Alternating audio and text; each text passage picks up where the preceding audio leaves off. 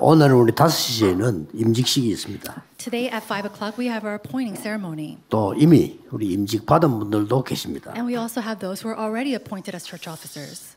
어떻게 하면은 성경에 있는 응답을 받을 수 있을까요? What can we do in order to receive the answers shown in the 그걸 Bible? 오늘 가지고 가야 We 되겠습니다. have to take that with us today. 또 우리 렘넌트들이 전 세계 흩어져서 말씀 붙잡고 있는 렘들 많이 있습니다. There are many remnants who are scattered throughout the world holding on to the word. 도대체 성경에는 진짜 응답을 언제 주었느냐 하는 겁니다. But when did God give these true answers in the Bible? 그 부분을 오늘 여러분들은 확인해야 됩니다. We have to confirm that today.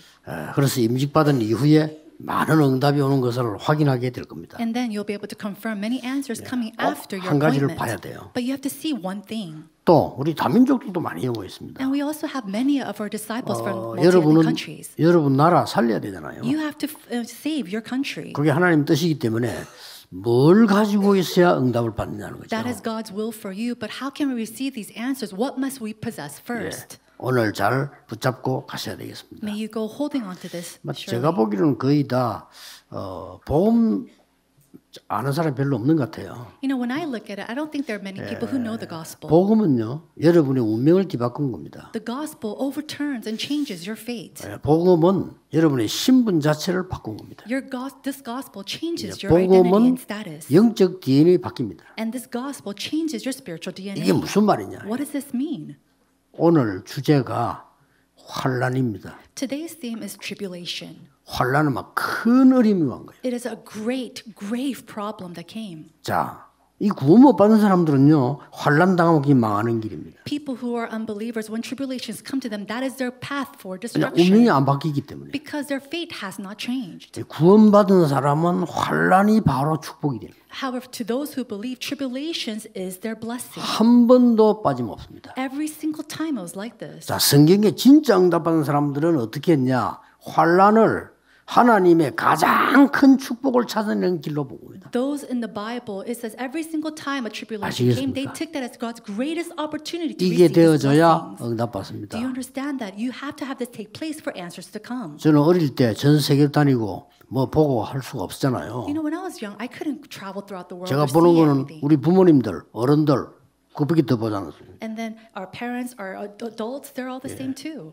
그분들의 제일 어려움이 뭔가를 내가 본 겁니다. But I saw their greatest hardship. 그거 붙잡고 파고들었어요. And with that, I plowed in. 완전히요. 하나님의 말씀이 회복되는 걸 알고 있어요. We saw the restoration of God's 오늘 word. 찾아가셔야 됩니다. You have to find that today. 환난, Tribulation. 쉽게 말하면 극심한 고난, Simply put, your grave hardships and 병이 sufferings. 들었다.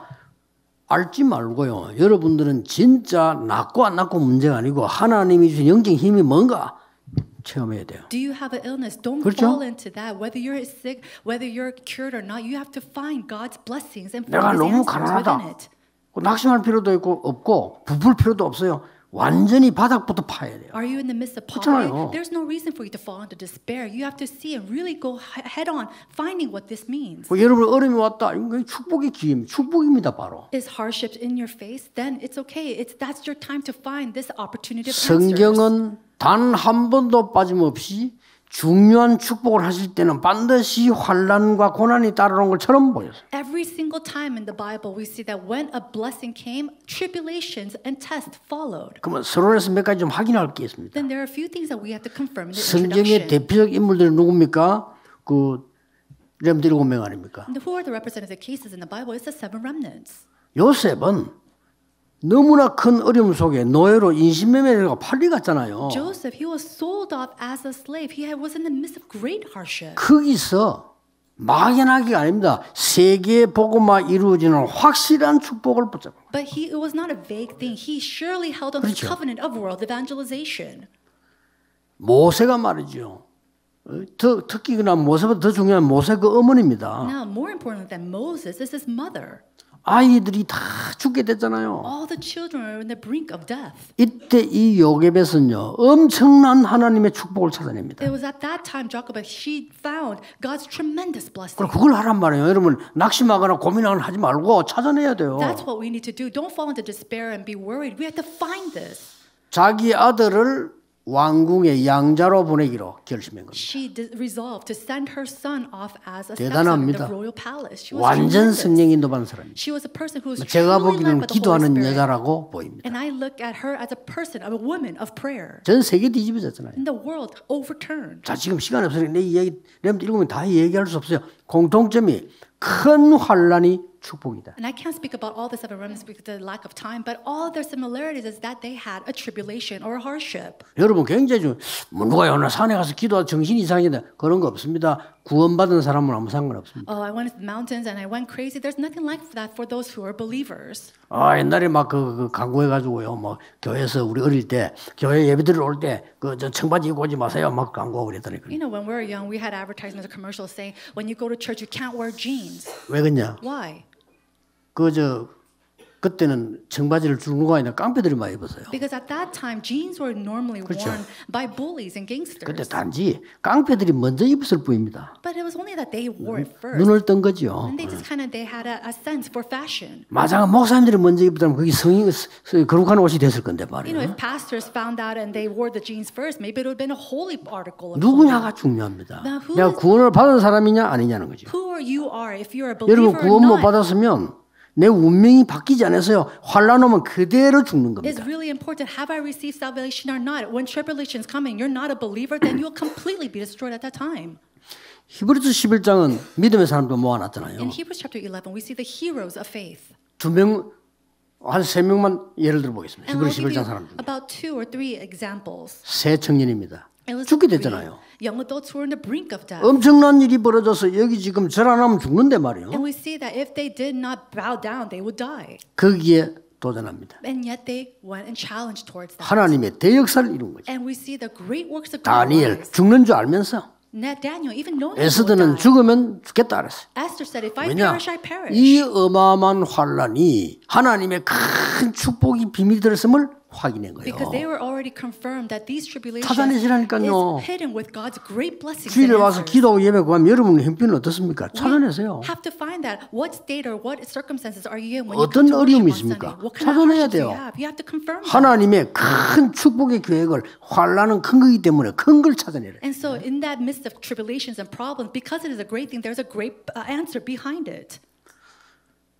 핍박 환란을 제일로 무섭게 하는 게 단체 역사적으로 뭡니까? And in history and organizations, 누굽니까? who were the ones who gave the 불신자 greatest 아닙니다. persecutions? 성경 들고 있는 복음 못 깨닫는 사람입니다. It is these people who held on to the Bible but 이 didn't 사람들이 realize the 가장 gospel. 무서운 핍박자예요. They were the most dangerous 오늘 본문에 persecutors. 유대인들이요, 이 초대교회를 막 굉장히 핍박을 시작해요. In the passage today, we see that the Jews were greatly 어느 persecuting 정도 their own 하니까 막 church 큰 환란, to the point where it was a great 고난. tribulation. It was a great suffering. 얼마나 괴롭혔던지요. They persecuted them so much.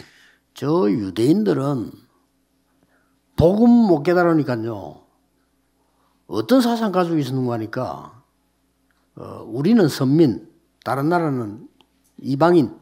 Now, to what extent did the Jews persecute the people? They had the ideology that they were the chosen nation. Everybody 거기에 else were 이제 Gentiles. 맞아 죽어야 되는 상황입니다. And that was a situation 그렇죠? where that placed them to be beaten up to death. 야훼는 우리나라의 신.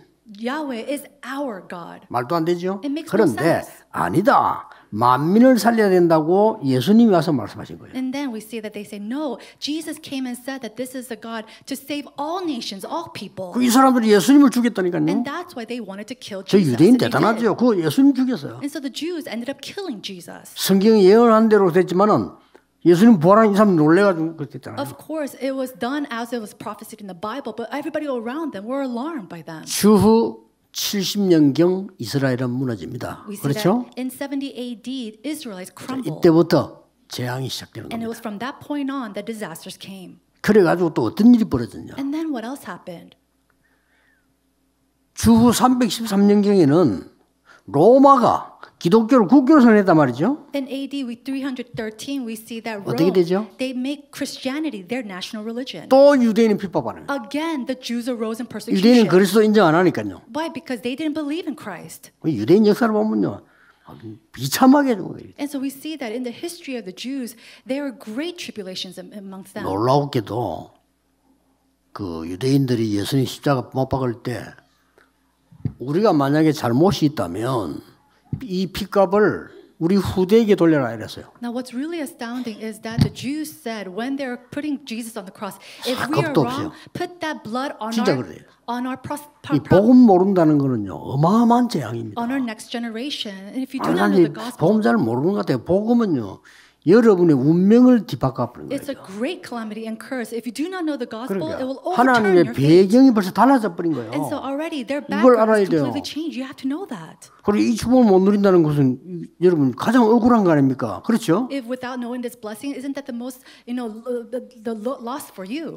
모든 환난은 하나님의 가장 큰 축복으로 찾아내라. And so all great tribulations 이게 오늘 find 본문의 God's great 내용입니다. blessing. That's the content of today's passage. 이 유대인들이 이제는요 유리방을 흩어졌는데 이 사람 살 길이 없잖아요. Now the Jews were scattered throughout the world. And they didn't have no way to live. 근데 이 사람들 머리는 뛰어나거든요. But their ways, their brains are so 그래서 astounding. 고리 대금업을 해가지고 이자돈을 받아가지고 이 사람들이 돈을 키우기 시작하는 And so what they 유대인들이. did is they start to build up finances, economy through interest rates. 그러게 어떻게 됩니까? Then what's going to happen? 계속 강대국들이 건들지. Of course, all these great developed nations will continue to attack them. 그러다가 말이죠 이제 막 이제 영국이 이 전쟁할 때 유대인 보고요. 돈 좀 대라. And so during the war, England would ask the Jews to 너 give some 나라하고 money 회복시켜 줄게. and will restore your nation. 이런 거요. That's what they promised. 이래가지고 돈을 대줬는데 전쟁을 했는데 독일이 졌단 말이에요. 영국이 이긴 거예요. And they loaned them the money, and as they fought, of course, Germany lost the war. 그것 때문에 독일이 히틀러가 유대인 600만 명 죽인 거예요. England won, and we see that at that time, 무지무지 막 죽인 거지 그냥. 이렇게. Germany, we see Hitler. They went and they just mass executed all the 성경에 Jews. 있는 그대로 And again, we see that it 예수님께서 takes place 나를 exactly 위해 as the 울지 Bible said. 말고 네 자녀 위해서 울어라. 십자가에 봤을 때. He said, "Do not weep for me. Weep for my children. Weep for your children."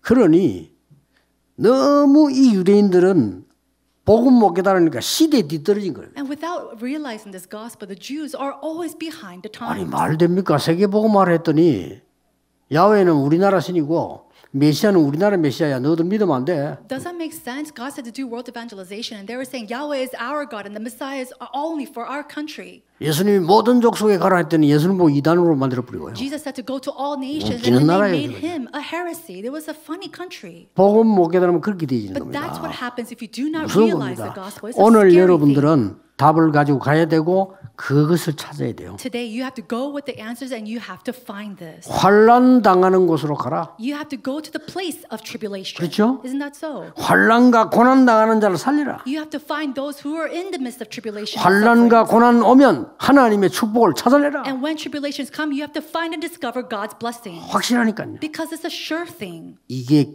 놀라운 기회란 말이에요. This is a tremendous opportunity. 첫째입니다. Number one. 환난은 0.1%의 복음 가진 사람 통해서 세계 복음하는 길이 된 겁니다. The tribulations, we see that through the people, the 0.1% who have the gospel, that becomes a pathway for world evangelization. 분명히 증거했습니다. Absolutely, we see the evidence. 여러분 for 한 it. 명은 아무 힘이 없어 보이는데 여러분이 가진 복음 때문에 세계 복음이 난다. 그 방법이 환난이에요. And you individuals may seem very powerless, but because you have the gospel, that way to do world evangelization is through tribulations. 그 아무도 안 붙잡는 복음 언약을 창세기 3장 15절을 내려오면서 아무도 안 잡았는데 요셉이 잡은 거예요. This covenant of Genesis 3:15, 그렇죠? nobody else held onto this covenant except for Joseph. 하나님은 요셉을 통해 세계 복음을 And it 해요. was through Joseph that God did world 0.1%입니다. evangelization. 믿으셔야 It 됩니다. is that 0.1% of people. You have to believe in that. 여러분 자신도 판단하면 안 돼요. 내가 뭐 아닙니다. 여러분은 복음 가진 하나님의 사람이기 때문에 0.1%인데 세계 복음을 했단 말이에요. You can't judge yourself thinking, I can't do this. No, you are that 0.1% who has hold on to the gospel, and God said that God will use you for world evangelization. 언제? When? 환난 통해서. Through tribulation. 이게 놀라웠게 돼요. 환난 통해서 다 했나. Isn't that amazing? All these things took place 그래서 through 축복을 찾아. tribulations. 이걸 요셉은 딱 찾은 And so you 겁니다. have to find that blessing. Joseph found that blessing. 자, 몇백 년이 흐르면서 또 놓쳤단 말이죠. Again, we see hundreds of years have passed, and again they lost hold of this. 정말로 0.1%도 안 되는 이 사람이 복음 하나 붙잡았는데 세계를 뒤집었습니다. 피제사 모세입니다. The 그렇죠? population of 0.1% held onto this covenant was Moses. 아무 힘이 없어 포로돼 갔는데요. You know, they had no strength at all. They were taken as captives. 거기에서 보세요. But even there, 또 우상숭배 강요하고 할 때 사드락 메사 아베노 다니엘 이런 사람들이 소수인데 이 언약 가지고 세계복음화를 한 when they 거예요. were forced to bow down to idols, these three people, they held onto the covenant, Shadrach, Meshach, and Abednego. 바울이 데살로니가에 들어가서 복음 전했는데 이 교회가 믿음, 소망, 사랑 이걸 전 세계에 알리는 교회 되잖아요. And we see that Paul, he goes to Thessalonica, he shares the gospel of love, faith, and hope, and that becomes something that to save the entire nation. 꼭 붙잡아야 됩니다. And we have to hold on to the covenant. 0.1%도 안 돼요. 0.1%밖에 안 되는 복음 가진 사람이 세계를 복음화했는데 그 방법이 싹 다 환란통에 있나 봐요. Through the people who have the gospel, that wasn't even just 0.1% of the population. It was through them that God did world evangelization. And it was through what? All through tribulations. 자, 노예를 통해 가니까 2, 3, 7불. And so they went as a 포로되가 slave. 하니까 The 2, 3, 7 doors of 열리잖아요. 237 take place. They 이 were taken 비밀을 as 알아야 captives. 됩니다. We have to know this mystery. 두 번째입니다. Number two, 이 환란은 마게도니아 살리는 발판이 된 겁니다. this tribulation became a platform to save Macedonia. 그 증거를 조금 And 되겠습니다. I'll give you some evidences of this. 데살로니가 이 이름은 알렉산더 대왕의 부인 이름입니다. Now, Thessalonica is the name of the wife of this emperor. 예, 원래 이 이름은 델마이라고 하는 온천 이런 뜻이에요. 근데 알렉산더가 정복을 하고 부인 이름을 붙였다니까요. The emperor of Alexander, and so we see that this place was a name given by his wife. 알렉산더는 누굽니까? But who is Alexander? 이 사람이 이 그리스 왕이란 말이에요. 이게. He was the king of Greece at the time. 이 사람이 알렉산드리아도 자기 이름을 다 지은 거예요. And then he also named that place with Alexandria. 그 동네에 드로아라고 하는 동네가 있잖아요. And then we see a place called Troas. 바울이 거기서 인생 전환점을 맞이하게 됩니다. And that's a place that Paul meets with his 마게도니아라고. life turning. He goes to Macedonia. 이 알렉산더가 누군가니까요. 나는 전 세계를 평화롭게 만들기 위해서 하나님이 나를 보냈다. 이런 사람이에요. He's the person that says that I came here, God has sent me here to bring peace to this world. 바울이 인생 전환점을 맞이했는데도 알렉산드리아에 있는 그 도로아에서 맞이했단 말이에요. 이게 굉장한 교회의 And so 데살로니가요. this place, this church of Thessalonica, we see that the life turning point of Paul took place here in 여러분들 Troas. 아시다시피 알렉산더 왕이 신하 보고 물은 거요. And so the king Alexander, he asked one of his officials, 저 이스라엘 적은 왜 죽다가 살고 안 죽고 또 살고 왜 또 살았다 또 죽고 왜 그렇지? how is it that the Israelites, they seem like they're dying and then they revived again, and then they die and they revive again and they're restored again? 그러니까 아주 똑똑한 신하 한 명이 있었는데 이 신하가 왕에게 뭐라 얘기했냐면요. 성경을 봐야 됩니다. 그래서 And this official, he was very wise and said, we have to look into the Bible. 성경을 어떻게 보냐? Well, how can we look at the Bible? 일단 구약 성경을 봐야 하는 하나님 말씀 보면 알 수 있다. Well, if you look at God's word, we might learn of this. So let's first look into the Old Testament. 이 알렉산더 얼마나 대단한 사람인가 하면요. 그러면 성경을 번역해라. And so this Alexander king was such a great man. He said, okay, then go and translate the Bible. 번역하려면 어떻게 되죠? Now, if you want to translate the Bible, what must you do? 히브리 말을 알아야 되고 헬라 말을 알아야 되는 거예요. 그래 번역을 하죠. You have to first know what Hebrew is and then know Greek in order to translate. 그거 번역하는 사람을 70명을 모은 거예요. And so to those who can translate the Bible, he gathered about 70 people.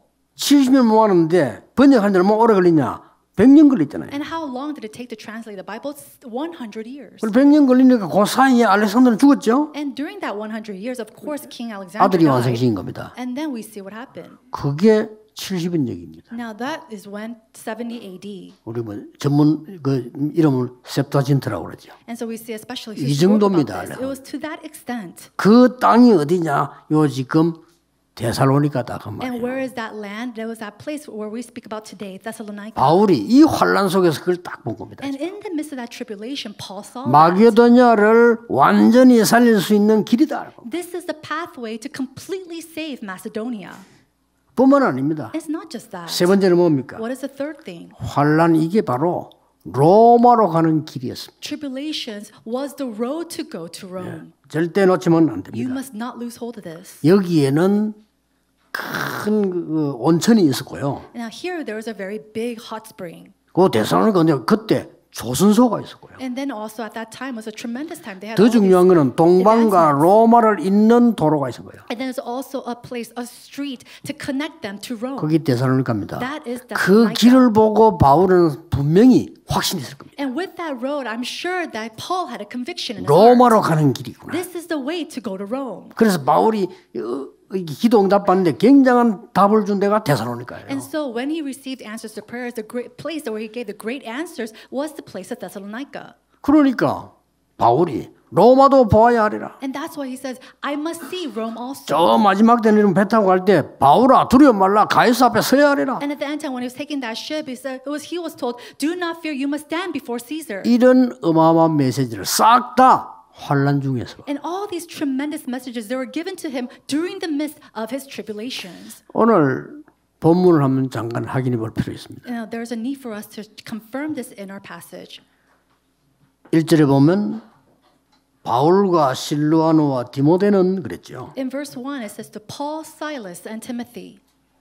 예, 여기 이유가 있는 겁니다. There's 이게. a reason why he said 옛날에 this. 데살로니가에서 바울이 막 너무 힘들게 쫓겨날 때 누굴 남기나 두는 거 아니 거기에 디모데, 실루아노 이런 사람 남겨두고 바울이 피신할 정도로 핍박을 받아요. Paul was persecuted to the point where he had to run away, and who he left behind in Thessalonica was Paul, Silas, and Timothy. 3절에 형제들아 너희를 위하여 항상 기도하고 하나님께 감사하다. In verse 3, he says, we ought to always thank God for you, brothers and sisters, and rightly so because your faith is growing more and more. 이런 기도가 통해야 됩니다. Now, these type of prayers must 이제 come 많은 together. 중직자분들 여러분들은 항상 기도하는 힘을 찾아내야 돼요. All of our church officers, you must always find and seek the strength to pray. 그리고 24 기도가 통해야 돼요. And we must have that communication of 24-hour prayer. 이게 여러분 남은 생에 건강, 영적인 힘 모든 걸 회복하는 길이 됩니다. This is the pathway to restore your health, every single thing in your remainder of your lives. 목사님들의 기도 속에 24속에 있는 사람. A person who's in the 24-hour prayer of their pastor. 여러분들이 주의 종들과 많은 교회를 위해서 24 기도하는 사람. A person who's 24-hour praying for all the servants of the Lord in the churches. 기적 같은 일이 이런 사람들이 만나진 거예요. These type of miracles took place. These individuals met 그래서 together. 항상 기도하는데 하나님께 감사합니다. And we ought to always thank God for you. And I'm always 그러면서 praying 나온 for 말이요. you. That's why he was saying this. 너희들이 모든 밖의 환난 이거는 이걸 인내와 믿음으로 이기지 않느냐. He said, we boast about your perseverance and faith and all the persecutions and tribulations that you're enduring.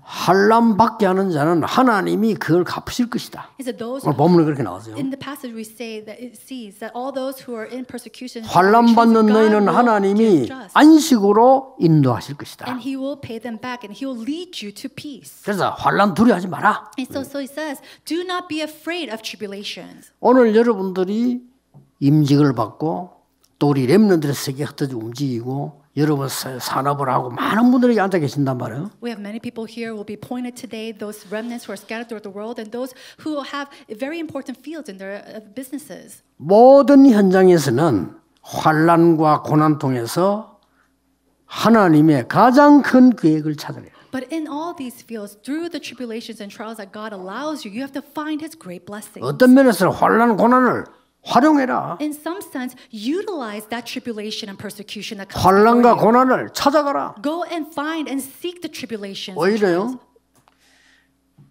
요셉 같은 경우는 말하면 될 겁니다 아마. And I'm sure that for Joseph, he could have said something. 나는 절대 그런 짓을 안 했습니다. I've never done that. 아니 감옥소 집어넣는데 나는 그 범죄를 안 했습니다. As they were throwing him into prison, he could have said, I didn't commit that crime. 라고 얘기했으면요. 어떻게 되겠습니까? If he had said that, what do you think would have happened? 이 감옥소 집어넣은 사람은 보디발인데 보디발이라고 하는 이 사람이 요셉을 얼마나 신임했습니까? And the person who threw him into prison was Potiphar, and Potiphar trusted him so much. 요셉이 말했으면 나는 안 갔을 거라고 생각해요. And I think if Joseph said something, he wouldn't have 그렇죠. been thrown to prison, don't you think? 정말로 나는 아닙니다. Truly, it wasn't me. 매일같이 사모님이 날 유혹했습니다. Your wife, every single day she tempted 성경에 me. 윙크했다. 윙크하고 이랬습니다. In the Bible, it says that she winked at him, and every day she 근데 winked at 지나가는데 me. 나를 막 끌어당겨서 내가 지금 옷을 막 벗기는데 옷 놓고 도망해서 그렇습니다. And I was just passing her by, and she grabbed up onto my clothes, and my clothes fell to the ground. 라고 얘기하면요. 그 똑똑한 눈치 바른 보디발이 눈치채겠죠. And if he had said something like that, that smart, very quick sense 알았어요. Potiphar would have understood. 원래 그 여자 좀 질이 그래 하면서. He would have said, I understand. My wife is kind of like that. 그 요셉이 감옥에 안 갈 거 아니에요. And then Joseph wouldn't have been 근데 thrown to prison. 요셉이요 어느 정도 노예로 올 때 언약 확실히 잡았냐 가기로 한 겁니다. But to what extent did he hold on to this covenant? He 그 decided to 혼란 go. 속으로 들어갔는데 그게 하나님의 축복의 길이 된 거예요. He went into the midst of tribulation, and that became the pathway for God's blessing. 그 사드락 메삭 아벳느고가 왕이 얘기했잖아요. You know, Shadrach, Meshach, and Abednego, the king said to them, 두 번도 아니고 한 번만 저래래. not twice, just one time, just bow down. 왕의 위신이자 한 번만 저래래. And is it something for me? So just bow down to me 안 once. 그러면 너희들 할 수 없이 저 불 속에 내가 죽어 있는. If not, I have to throw you into the furnace, and you have to die. 담대히 얘기했잖아요. And they said very boldly. 저희들은 절할 수 없습니다. 얘기 아니에요. They didn't just say, "Oh, we can't bow down before it." 임금님께 이 일에 대해서는 대답할 필요가 없습니다. 그래서요. There is no reason for us to even respond 왕이 to 너무 your 얼마 충격 words. 먹었겠어요. And so the king was so taken aback. 우리가 불 가운데 들어가면 여호와께 건져 주실 것이고 안 건져줘도 우리는 할 수 없습니다. If we are thrown into the fiery furnace, the Lord will save us. And even if He does not save us, 이게 we cannot 세계를 bow down to 뒤집은 you. 거예요. This is what 그렇잖아요. overturned the world. 늘 작고 큰데 이 언약 잡으세요. And so in the small and the big, we have to hold on to the covenant. 여러분의 문제가 왔다, 환란이 왔다, 큰 어려움이 왔다는 확실한 하나님의 답을 찾아라. Did a great problem or tribulation or hardship come before you? It is a time for you to find that sure blessings of God. 하나님은 살리시는 하나님이시다. Because God is a God who saves. 이런 사람 찾아서 살리는 거예요. And He finds these people and He saves 환란 them. 당하는 자 살려라. He saved these people who are in the midst of tribulations too. 그게 세계복음하고 굉장히 중요한 일. That is world evangelization. This is so important. 우리나라에서 여러분 아시다시피 똑같은 모습으로 그 일본이 신사 만들어 놓고 절식했단 말이죠. Even in our nation, in the same way the Japanese people made up shrines and made us and the people bow down to it. 뭐 당연히 힘이 없으니까 우리나라의 모든 사람과 다 절했어요. Rightfully, because the nation was so weak, they all bowed down to them. 우상숭배했다니까요. They all bowed down and 이 served idols. 문제는 교회란 말이에요. But the issue was the church at the time. 여기 겁이 나니까 말이요. 요 정치하는 목사님들이 모여가지. 겁이 나니까 또 돈도 주고 이렇게 하니까 이게 절하기로 결의를 해버려요. And because they were so afraid, and because these pastors were into politics and they were given money, they decided to all bow down to the shrines. 그때의 총회장 이름이 홍택기라는 분인데 이분이 결정을 해요. It was at that time President Hong Tae-ki, who was the president of the General Alliance at the moment. 그 줄 쫙 서가지고 이제 신사참배하러 갔잖아요. He decided on, agreeing to it. 목사가. And so all the pastors lined up to 그게 go and bow 리다가 down. 누구하니까 김길창이라는 목사죠. And one of the leaders at the time was a pastor named Kim Gil-chang. 부산에서 뭐 남성, 훈성 이런 학교 많이 한 분. And so he was a person who established many things. 근데 거기서 말이죠. 주기철 목사 이런 사람들이 노인 겁니다. But it was at that time pastors like Pastor Chu Gi-chul said no and 우리가 went 어떻게 against them. 우상에 절할 수 있겠냐? How can we serve and bow down to idols? 하나님 믿는 우리가 죽음이 두려워서 그거 할 수 있냐? We who believe in God, because we're afraid of death, are we going to bow down to idols? 그러니까 이제 경찰이 잡아가죠. And so of course he was imprisoned by the police. 잡아야 되지 문제는 뭔가 하니까 이 이제 노예에서는 이 주기철 목사를 갖다가 쉽게 말하면 치리해 버린 거예요. 왜 네가 결의한 걸 이런 식으로 나와요? And so the problem was that they were saying, how could you? We have already decided this inside of a general assembly, so how can you go against that? 근데 그 교회 장로님들이 대단해요. But it was the elders of the church who was tremendous. 목사님 끝까지 뒤로 기도하고 그러고요. To the very end, they supported him with prayer. 뭐 감옥에서 사망했습니다만은 이분의 선택은 한국 살리는 선택이었어요. And although he did die inside a 그렇죠? prison, his choice was a choice that saved our nation. 우리는 환란을 두려워한다 안 한다 수준이 아닙니다. 거기서 하나님의 놀라운 계획 찾아라. 그때부터 응답이 We're 시작해요. not in the standard of whether this tribulation is fearful or not, but inside of that, we're finding God's tremendous and amazing plans. 제가 알기로도 그렇습니다. And so for me, it's the 나는 same thing. 하나님의 자녀인데 한다 못한다가 어딨냐? I'm a child of God. Whether I do it 그렇죠? or not, what does that mean? There's no question. 아니, 하나님의 자녀인데 내가 왜 가난해야 되고 없어야 되고 그것 때문에 고생해야 되느냐? Well, I'm a child of God. Why should I be inside of poverty? Why should I go into tribulations because of I don't have something? 하나님의 자녀가 제일 쉬운 게 전도인데 왜 그걸 못하냐? And for a child of God, the simplest, most easiest thing is evangelism. So why is it that it's not taking place 이런 for me? 문제를 보면서요. 큰 나는 하나님의 계획을 발견했어요. And looking at these type of individuals, I was able to find and discover God's important and amazing 솔직한 말로 plans. 그때부터 응답 오기 시작해요. And it was from that point on that I started to receive answers 계속 응답 오기 시작해요. constantly. 여러분 오늘 잡으셔야 됩니다. So today you have to grab hold of this as well. 5시 얘기도 하겠습니다만 우리 중위자분들은 그 언약을 잡아야 돼요. I will speak of this again at 5 o'clock, but our church officers, you have to hold on to 또 this 그 covenant. 언약을 해결하러 가셔야 돼요. And you have to go to relay and solve this covenant. 오늘 중요한 응답이 시작되는 날이 되기를 예수 그리스도 이름으로 축복합니다. 기도하겠습니다. 하나님 감사드립니다. God, we give you thanks. 환난이 축복임을 아는 영안을 열어 주옵소서. Open up our spiritual eyes to know that tribulations are answers. 하나님의 그 절대 계획을 보게 해 주옵소서. And your greatest blessings and allow us to know your great plans. 예수 그리스도 이름으로 기도하옵나이다. In Jesus Christ's name we pray. Amen.